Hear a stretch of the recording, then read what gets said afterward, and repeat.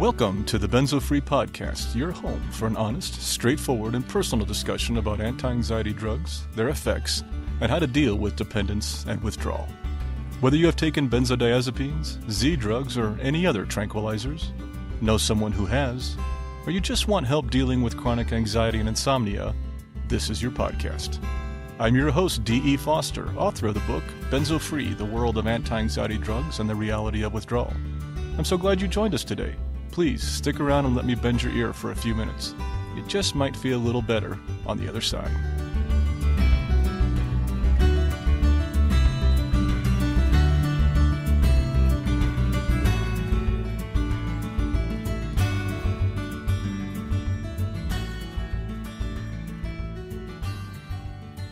Hello there, this is D, and welcome to episode 46 of the Benzo Free Podcast.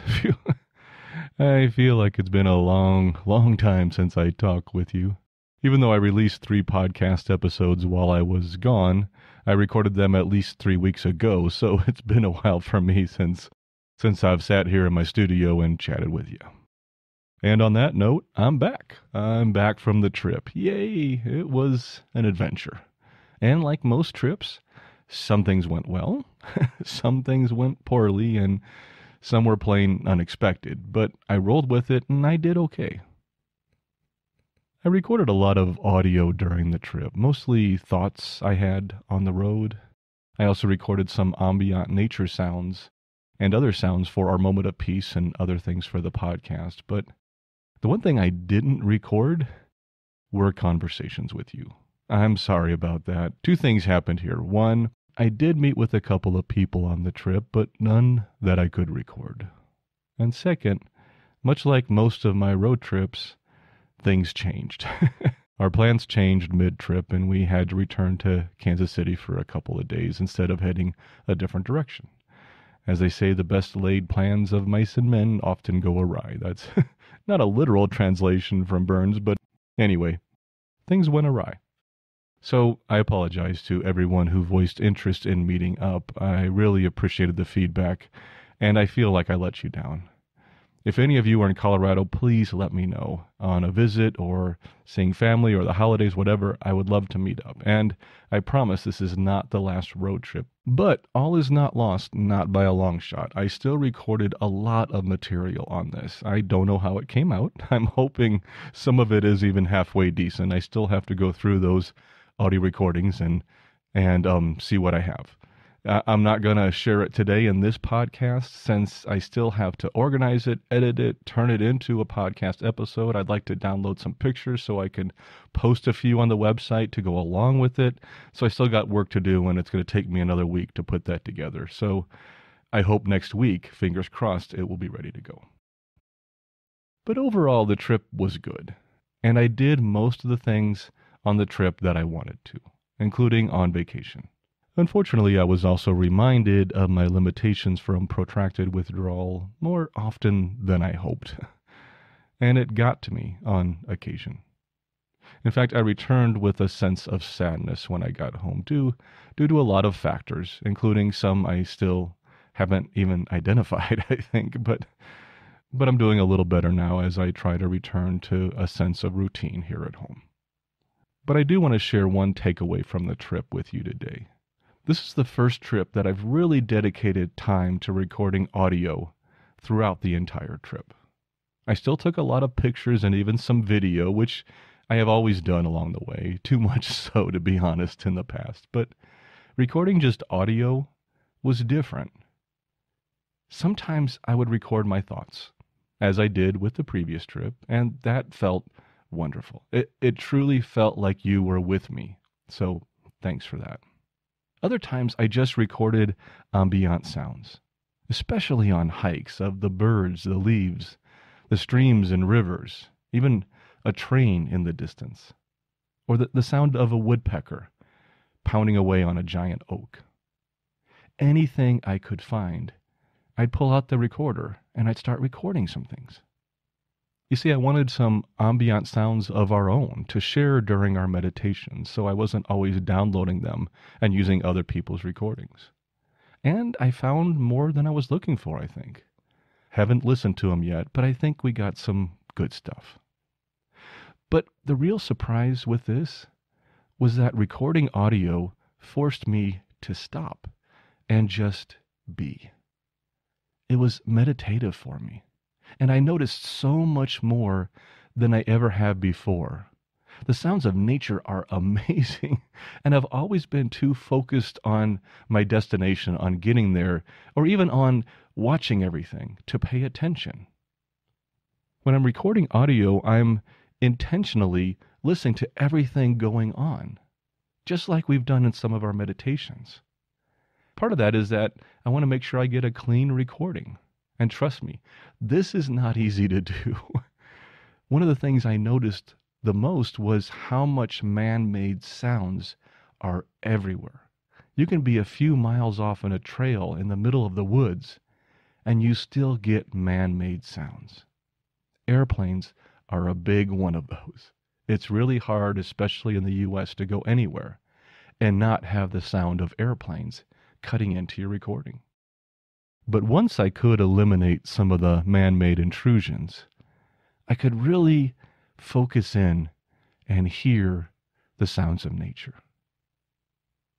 It was a real intimate experience. So recording the audio in different places for this podcast, including recording the thoughts and recording ambient sounds, the one thing that did for me was it forced me to slow down and not focus on the destination, but be in the moment and just listen. I look forward to sharing with you some of those thoughts and some of those sounds that I recorded, and those will be coming up in an episode here shortly. And now I'm back home and getting things back to normal. Lots of laundry, catching up on emails, going through the mail, and planning this week's podcast, which, as you know, I am now recording. That's what I'm doing, as you probably can tell. Anyway, this is Thanksgiving week, so for those of you in the U.S., happy Thanksgiving. I hope you are able to spend it with your family, friends, people you love, whoever you value in your life. I hope you have a chance to spend this holiday with them. In fact, I'd like to ask you a favor, just one simple favor, throughout Thanksgiving. Yes, I know it's typical to always say, give thanks, and I think that's key. But that's not where I'm going here. The favor I'm asking here is to try and enjoy it, or at least part of it. Don't let the symptoms, the anxiety, the anger, the hopelessness ruin everything in your life. Take a break this holiday and enjoy it as much as you can. Even if you can't eat the food, enjoy the company. And if you can't enjoy the company, then enjoy the quiet away from the company. Enjoy the solitude if that's what you have. Either way, try and take a break from the ruminations and negative potholes in your brain and enjoy what's around you. Just for a few minutes if that's all you can do. But let a little bit of that positive energy, of that light, shine in on your life just for a little while. And speaking of Thanksgiving and traveling to see family, today here in beautiful Colorado, we are under a winter storm warning. I went out and shoveled about 3 inches last night. I just shoveled about 7 or 8 this morning. We've gotten about a foot so far, and we're expecting another 4 or 5. So this may be about 1.5 feet in the end. This is not uncommon for us, and if you are not traveling, it can be totally beautiful. But if you're out traveling in it, or if you don't have shelter like that, I get it. This is a nightmare. So please be safe out there. If you're traveling around this country or anywhere in the world, this holiday in the U.S. or whatever holidays you got coming up in other parts of the world, be safe and allow yourself time to work around the weather. Today we will have a slightly altered format, which will have our introduction, mailbag, and Benzo story, but there's no feature today. Instead, I decided to focus on our mailbag and Benzo stories and extend them a little bit. We have 3 items in the mailbag and 3 separate stories to share. And they're really good ones. The truth be told, I just got back from almost 3 weeks on the road, and I've been swamped trying to catch up since my return. Thus, instead of researching a new topic for this week's podcast, I decided to let you all do the work and do the driving via your comments, questions, and stories. So yes, this is a little easier for me to prepare than doing research for a feature, but also I think it's a really great topic, and that is, let's focus on your stories, your comments, your questions for an episode, because that's really what this podcast is about. I hope you like it. And we still need feedback, as always. Questions, comments, stories, suggestions, corrections, additions, anything you can think of, anything you want to send my way. The kitchen sink, a hot fudge sundae, picture of your dog or cat or a parrot or a weasel or emu, I don't care. Or if it's just to say, I am so blessed. It is Thanksgiving here in the U.S., so, if you want to send me something that says what you're grateful for, what you're thankful for, I'd love to hear that too. Whatever it is, send it my way. Visit our feedback form at benzofree.org/feedback or email us at podcast@benzofree.org or comment directly on the podcast blog itself for others to see. And don't forget to sign up for our mailing list at benzofree.org/subscribe. And one last thing. The Benzo Free Podcast is for informational purposes only and should never be considered medical advice. If you are listening to this podcast on one of our providers, please leave feedback on that carrier. This does help new listeners find us. Okay, let's move on. Let's get back to our mailbag. And can I just say something really quickly before we move on? It's really great to be here talking to you again today. I've missed this. Anyway, our mailbag. Today we have 2 questions and 1 comment to share. Our first question is from Frank in White Plains, New York. Frank asks, has anyone experienced dysgeusia, terrible taste, while detoxing? Thanks for the question, Frank. Dysgeusia, also known as parageusia, is a distortion of the sense of taste. Hypersensitivity to sight, sound, touch, smell, and yes, taste is very common in benzodependence and withdrawal. This can show itself as unexpected tastes, including foul tastes. A metallic taste is also very common. Studies have shown that hundreds of medications have a chemosensory side effect on our sense of taste and smell, often unpleasant to the patient. This is often caused by alterations in the transduction pathways, biochemical target, enzymes, and transporters by the various drugs. So yes, Frank, it is definitely possible that your strange altered taste sensations are due to your benzo withdrawal. Our next question is from Rubiat in Denmark. Rubiat asks, Hi D, does sauna therapy help to reduce PWS or make it worse? I love getting unique questions like this. The truth is, I had no idea how to answer this question when I received it. I didn't even know about sauna use as therapy. So, like I always do, I looked into it. First off, sauna therapy can mean a couple different things. It can mean just the use of a standard dry heat sauna, the one we most often think about.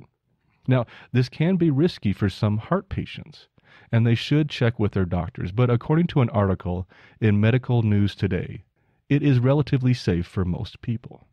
In this article, the author quoted Dr. Harvey Simon, editor-in-chief of Harvard Men's Health Watch, who said, quote, all in all, saunas appear safe for the body, but there is little evidence that they have health benefits above and beyond relaxation and a feeling of well-being. But patients with poorly controlled blood pressure, abnormal heart rhythms, unstable angina, and advanced heart failure or heart valve disease will probably be advised to stay cool. Now, as for people like us going through benzo withdrawal who want to try the dry heat sauna therapy, are there complications? I don't know. But if it helps you relax and feel better and you don't have an underlying health condition, it might be beneficial. But just keep in mind that much like Dr. Simon said, there's little evidence to show that it has health benefits. So be cautious and don't overdo it. Now, sauna therapy can also refer to infrared saunas. And this is a popular spa treatment claiming to detox your body. These saunas use infrared light to heat the body from within, rather than heating the air from without, as a traditional sauna does. Many celebrities have claimed the benefits of these saunas, such as the Kardashians, Gwyneth Paltrow, Chelsea Handler, and even Dr. Oz. The practitioners of these infrared saunas claim that they produce a sweat with a higher percent of toxins than normal sweat, and claim it is 7 times more detoxifying than traditional heat. One of these facilities also claims that during the fight or flight response, which, as we all know, is an almost constant state for many of us in benzo withdrawal, that our body doesn't release toxins during this time. So, does that mean that if we are always in this state, that our toxins are building up inside of us? Well, I turned to a 2017 article in The Atlantic by Kelly Conaboy for an in-depth look at this trend. The title of the article is, "Infrared Saunas Will Not Detoxify You." By the title of this article, you might see where this is going. I put a link to the article in our show notes. The author of the article interviewed Dr. Anna Glazer, dermatology professor at St. Louis University and president of the International Hyperhidrosis Society, which is the medical term for excessive sweating. First off, regarding the claim that during the fight or flight response that we don't release toxins, Dr. Glazer responded, quote, "But I have not at all, in my years as a physician, ever heard that your body doesn't release toxins in fight or flight." But that being said, what about the claim that infrared saunas increase our output of toxins, making our bodies more healthy? To this, Dr. Glazer responded, quote, "In general, sweat can release some toxins and some chemicals, but that is not really sweat's major job. The organs responsible for detoxifying our system are the kidneys and the liver. Those two do such a good job that really, sweat doesn't need to do that. So, for most people, sweating a lot does not detoxify them at all, because the kidneys are doing it. Sweat's main job is to keep us cool."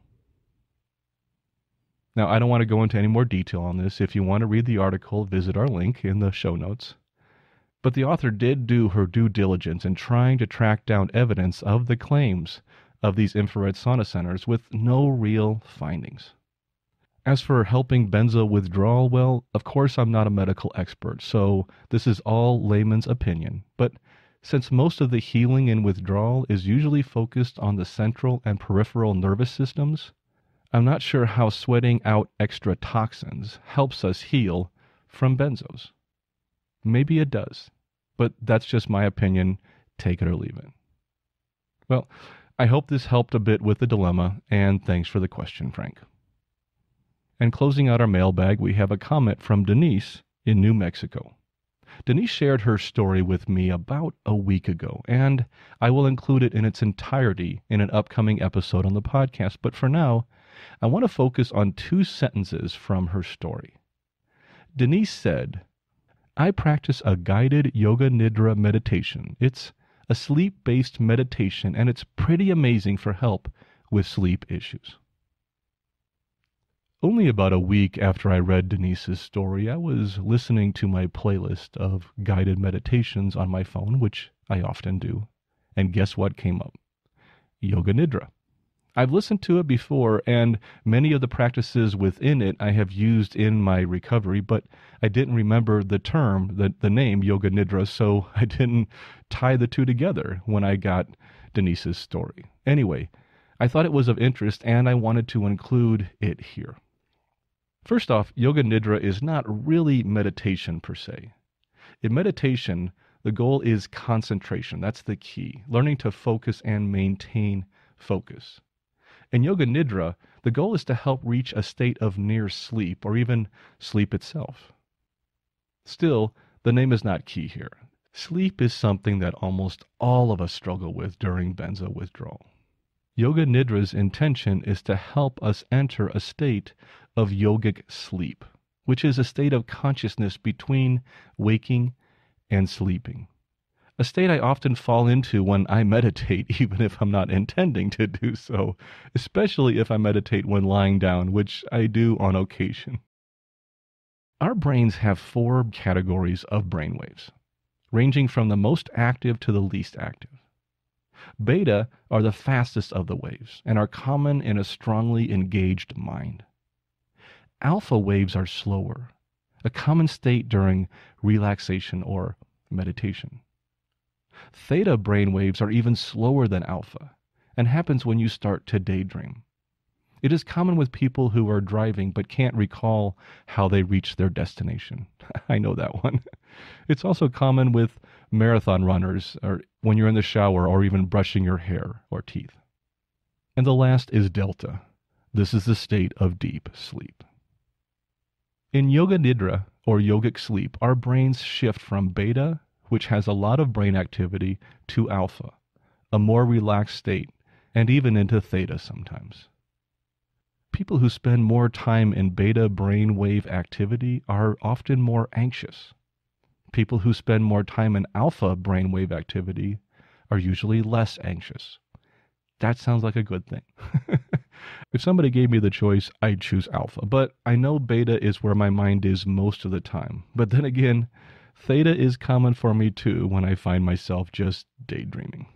But back to Yoga Nidra. According to the website Yoga International, and yes, I put a link to this resource in our show notes, Yoga Nidra is, quote, an immensely powerful meditation technique and one of the easiest yoga practices to develop and maintain. The entire practice of Yoga Nidra is usually done in Shavasana, or corpse pose. For those of you who have never done yoga, it's basically lying on your back, totally relaxed. My favorite position, actually. I've often asked my yoga instructor if we could do 60 minutes of Shavasana, and they laugh as if it's funny. Anyway, this practice is almost always a guided practice, so there is a voice throughout the experience to lead you through the steps. It can be as short as 5 minutes or as long as an hour. And many practice it as their nighttime ritual before falling asleep, but still others do it during the day and do not fall into actual state of sleep, but still benefit from the relaxing benefits of this practice, and it helps them with their sleep later that night. Another common goal of Yoga Nidra is to dive deep within yourself and help you explore your deep emotions without becoming overwhelmed by them.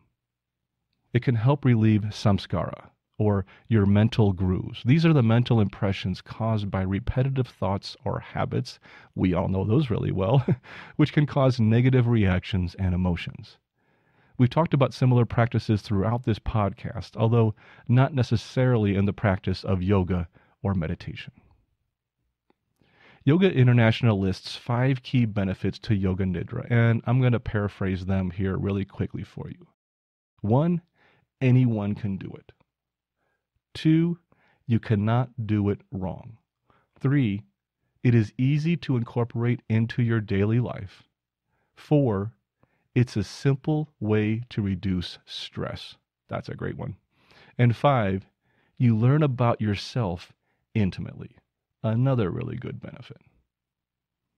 If you want to learn more about this practice, take a look at the articles I've listed in our show notes, or do a search for Yoga Nidra on the web. It's spelled Yoga, Y-O-G-A, Nidra, N-I-D-R-A. I'm sure you will find several guided recordings there that you can try out. In fact, in our moment of peace today, we will do a very short version of Yoga Nidra, just as a sample. Even though we won't have enough time to truly get into a near sleep state, it'll give you a taste of what this practice is like. Thanks for the comment, Denise. This was a great subject to share here. And that closes out our mailbag. If you have any questions, comments, or feedback to share, please visit our feedback form at benzofree.org/feedback or email us at podcast@benzofree.org. And now, on to our Benzo Stories. Today we have 3 stories. I've been getting more stories lately, and I love it. Thank you so much for sharing them with us. As wonderful as they are written, many of them are also equally hard to hear. Still, I believe that sharing our stories is critical to our healing. Each of today's stories, despite their negative subject matter, I believe are hopeful. I wanted to keep with that theme today and share a little positive attitude and success. If you sent your story in and haven't heard it on the podcast yet, please don't worry, it's coming. I have a month or two of stories now in the queue, and I do try to share them in the order they are received. So please keep them coming. I still love to get them, and it's great to have content to share on this podcast. So enough of that. Let's get right to the stories. Our first story is from Kathy in Phoenix, Arizona. Kathy writes, "My story is still unfolding. Never in my life would I have thought one tiny little pill would pack such a profound wallop. But before I even start on my experience, thank you so much for your podcast. It is a great comfort. More people would share if the shaming wasn't so prevalent. It is a shame there is a stigma to this benzo challenge, as the vast majority of us are not addicts. We follow doctor's orders. We never bought drugs on the street, but relied on a doctor's advice and their long-term prescription. I was never warned of dependence. Years upon years of Ativan to Xanax to Valium. Years. When I finally reached tolerance, nothing worked anymore. And hell opened up before me, reaching an agoraphobic apex at a Christmas cabin in Flagstaff. All I could do was shake and suffer tremors and terror while everyone else enjoyed Christmas. The snow fell, and so did my hopes for any semblance of normalcy. The dear doctor thought that an SSRI would help, as I must have an escalating anxiety disorder. Each SSRI we tried was a disaster. Each had a paradoxical reaction. Anxiety escalated. I weaned off 5 before the doctor finally believed that an antidepressant was not for me. I just want your listeners to know that it is my opinion, not advice, that polydrugging is something you really need to think through. It was the wrong treatment for me. I have crossed over to Valium from Xanax, which was brutal. I have cut from 40 milligrams to 4.5 milligrams Valium. And I am committed to ride this pony all the way to the finish line to 0. Along the way, the last 18 months were myriad symptoms from hell itself. Palpitations for days, tachycardia, blood pressure spikes, terror, insomnia, dizziness, agoraphobia, derealization, gut issues, and a host of others. There were days I was sure my body would give out. I cried, I prayed, I asked for hugs. But I did not fade away. Another day passed. And as I seek that magic balance between cut amount and rate of regenerative healing, I also have you, and meditation, and yoga, and exercise, and good nutrition, and hydration in my toolkit. My benzo warriors are going to make it. Every day we are healing, sometimes imperceptibly, but our malleable brains will carry us through. Sometimes this podcast brings me back from the ledge of despair. I will keep you posted on progress. Please do not stop reaching out, D. Your friend, Kathy. Wow, thanks for sharing that, Kathy. I just teared up reading that one. That's not scripted. That's just me. That was really well written, Kathy. And you ended on such a positive message and note. Thank you for that. You've been through so much, but I love your attitude, and your toolbox sounds wonderful. Great job and great advice for others. You can hear the crack in my voice. I'm just going to leave this in. Oh, please do send us an update as your healing progresses. I really want to hear how you're doing. You are doing great, and please, please keep in touch. Thank you so much, Kathy. I really appreciate your story. Our second story today is from David in Japan. We shared a comment from David in episode 44 titled A Conversation with Dr. Christy Huff, Part 1. His comment was about benzo mornings and how he has found that getting out of bed and being active is the best solution. He also talked about being the observer, especially when it comes to observing his own anxious thoughts. But that was a more recent comment from David. Let's go back now and hear David's story. David writes, I have been in Japan since 1974. I came here as a 24-year-old with a head full of dreams and stayed. I've had quite an interesting lifestyle for all these years, running a small company dealing with film and digital lenses. The taper is a beast. I try not to fixate. The Ashton method is the way to go. Drop 10% every 10 to 14 days. If withdrawal is bumpy, hold, but never updose. I take a daily multivitamin, eat even when I am nauseous, and generally try to carry on as normal. I don't make promises for meetings, as this sometimes stresses me out not knowing how I'm going to feel. But despite this, I usually get through with whatever I have to accomplish, even if my mind is racing. I guess it's all about acceptance. Having faith that life will at some point return to normal.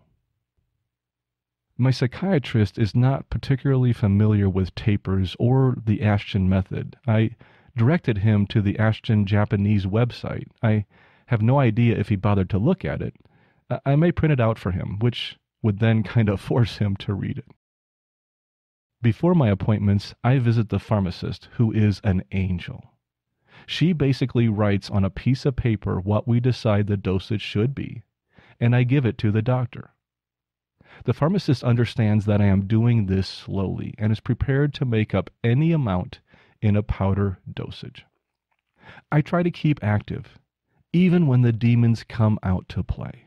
I have a treadmill in my office and do at least 30 minutes on it in the morning before breakfast and my first medication of the day. Exercise is definitely the key to calming the mind. I have a border collie. She and I go for long walks on the trails near my house. I have to wear a bell, like my dog does too, as there are sometimes bears about, although in 36 years I have never seen one. I also practice mindfulness. Right now I am doing a course by Sam Harris. You may know of him. A taper is a lonely task. My wife is kind, but I try not to show when things are bad.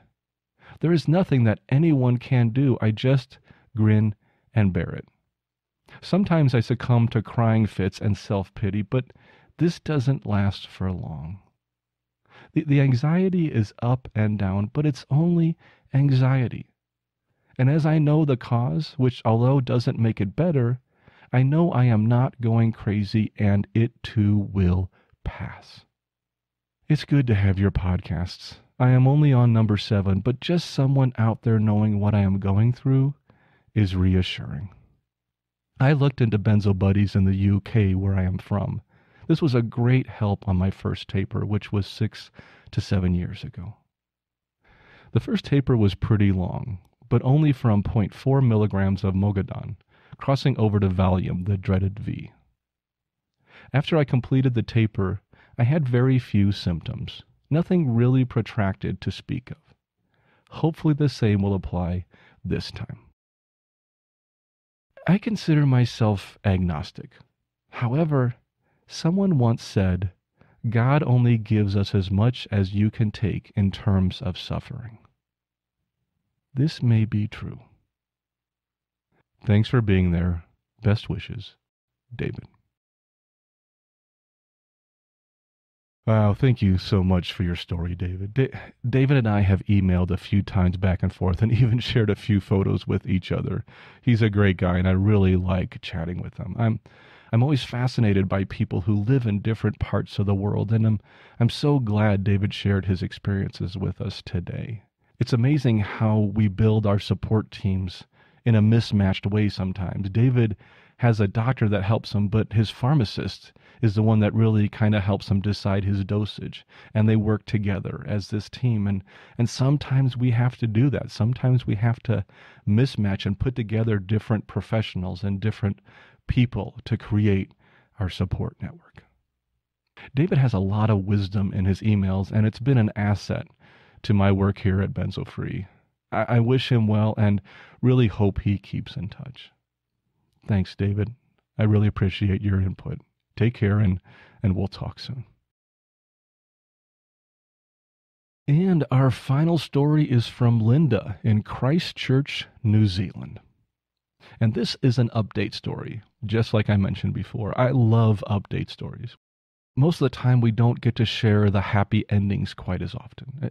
That doesn't mean that they don't happen. Most of the time they do. But I understand that once people are benzo-free and return to the exciting world out there, it can be hard to revisit this experience and share it with others. So when someone like Linda takes the time to let us know how she is doing, it's cause for celebration.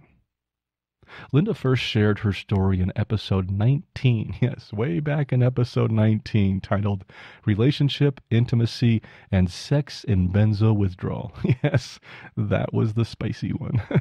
The only episode of Benzo Free Podcast so far which had to have a parental advisory on it.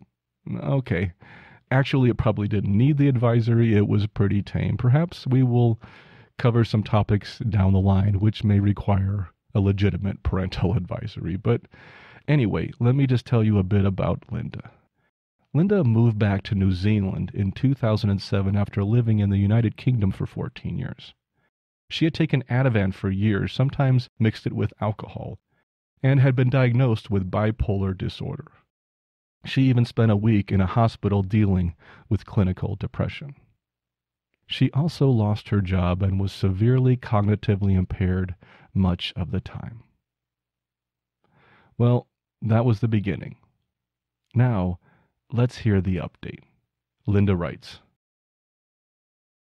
You read out my sad story to your listeners about 5 months ago.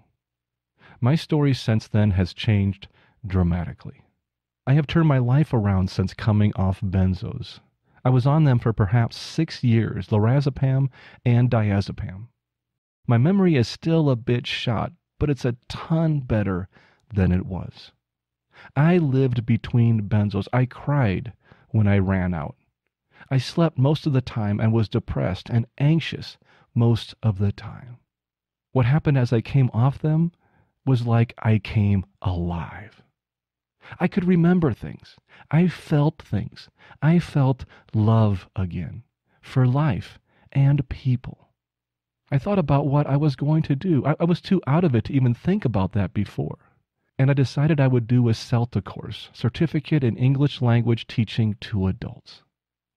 It was 11 weeks of the most intense, hard study. I could never in a million years have done that on benzos. The course finished 6 weeks ago, and now I'm a relief teacher on a refugee and migrant program. Can you believe it? Now, this didn't just come out of the blue. I studied languages at school, and I was reasonably bright until I was on benzos. It's like I've come back to myself. I've woken up. In January this year, I was drinking in the morning and taking lorazepam 3 times a day. That was rock bottom, and I was on the way out, heading toward accidental or deliberate overdose. I don't know how, but I decided to do something about it. I couldn't work. I just lost a job because I couldn't remember anything. I switched to diazepam because it's easier to come off with the longer half-life of it.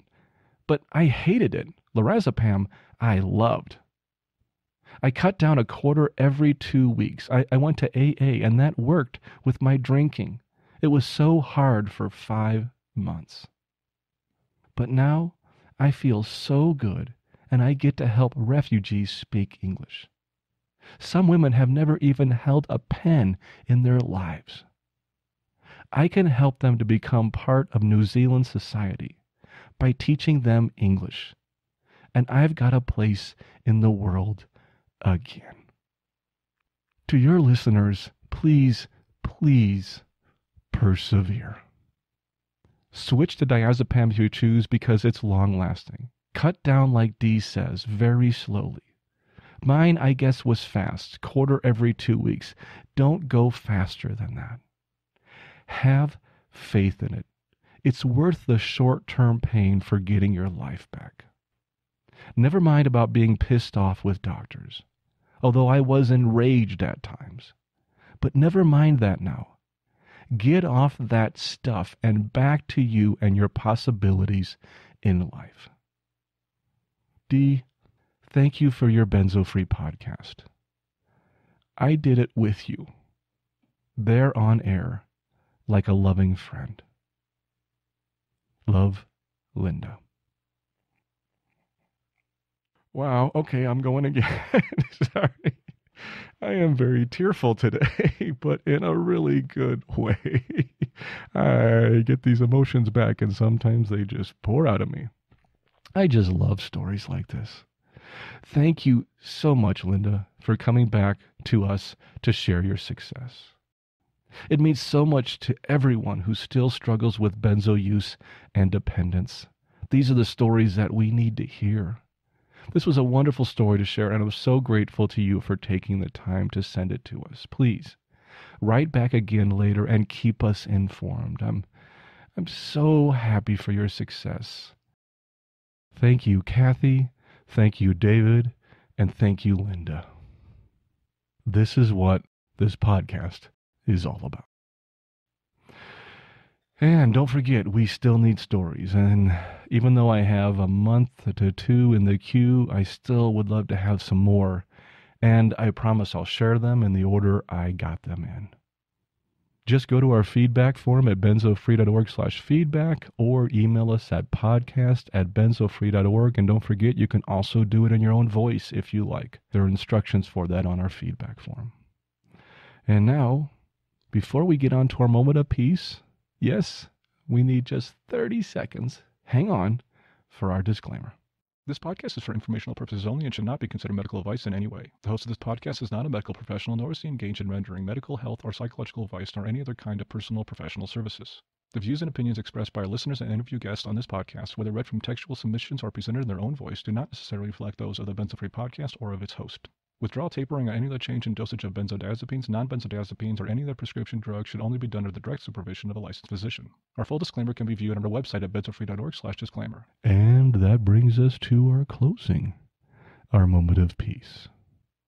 It's just 1 minute, and it's an opportunity to quiet your mind a bit before you return to the chaos of the real world. Today's meditation will be a bit longer than 1 minute, though, and will be a guided meditation. I hope you will enjoy it. Please remember that you should only do this if you are in a safe place where you can close your eyes, relax, and let the world pass by without you for a minute or two. Since today's meditation can induce a sleep or near sleep state, it is really important to do this in a safe place.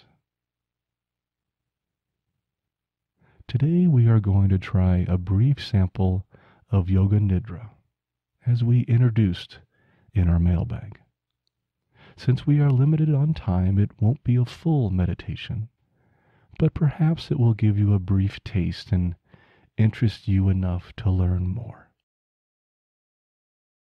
The best position for today's meditation is Shavasana, which is lying flat on your back, legs straight and relaxed, arms by your side so you can feel the ground below you supporting your entire body.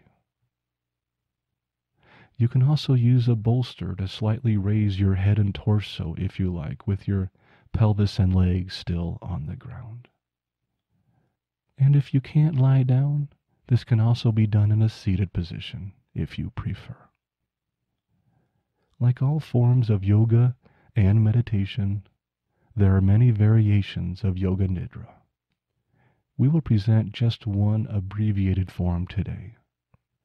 Others dive deeper into your feelings and emotions and thoughts. You might want to check those out on your own. Let's get started. Close your eyes and relax. Take a deep breath in. Hold it for a second and let it out slowly.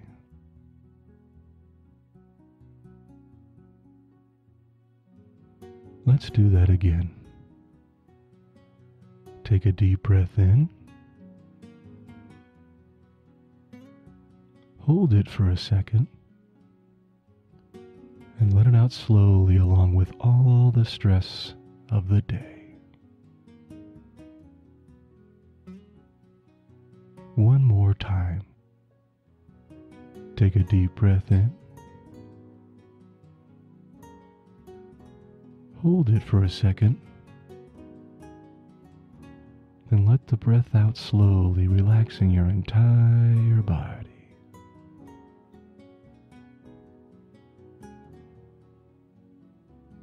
Now just breathe slowly and naturally. And allow the weight of your body to connect with the ground beneath you.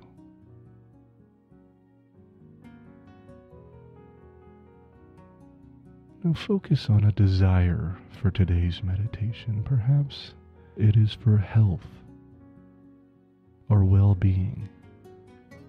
Perhaps it is for healing. Or today maybe it is for sleep.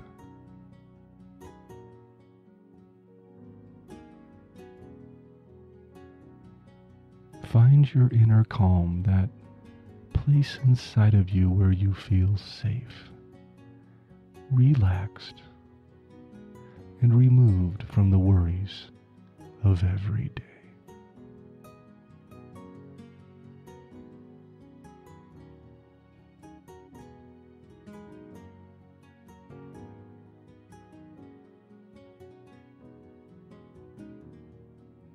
Now scan your body from head to toe, looking for places of tension. Scan the top of your head, your eyes, your nose, your face, your mouth, your jaw, your neck, and on, working all the way down to your toes.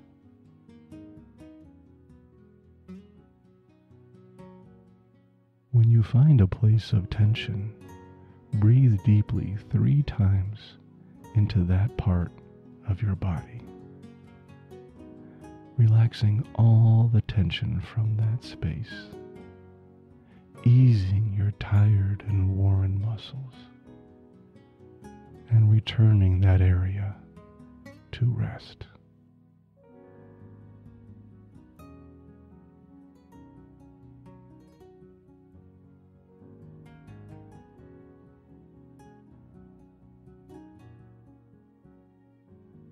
As you continue to move down your body, allow all feelings and sensations permeate you without judgment.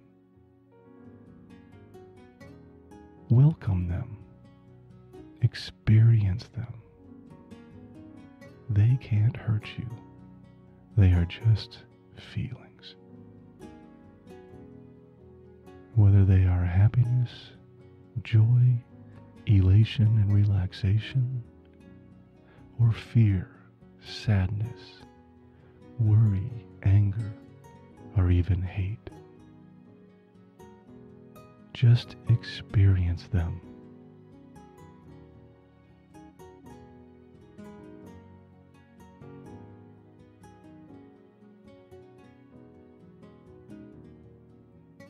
If you get caught in a negative emotion, follow it up with a positive one. Such as if you feel anger towards someone, follow it with love towards another.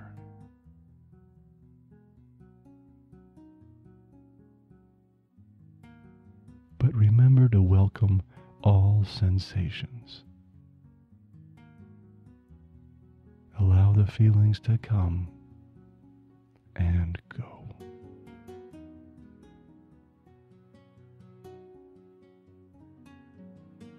Continue this process for 1 minute.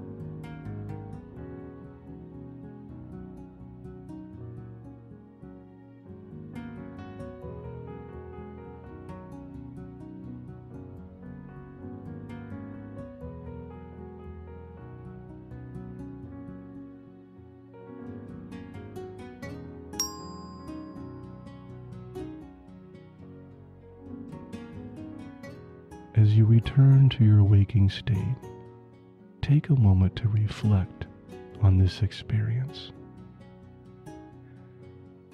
and try and take a little of this practice with you into your daily life.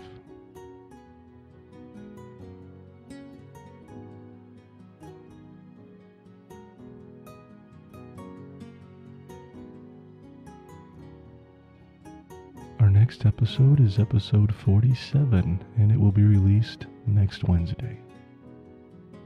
Thank you again for joining me today, and please let me know how we did. Keep calm, taper slowly, and take care of yourself. I'll see you next time.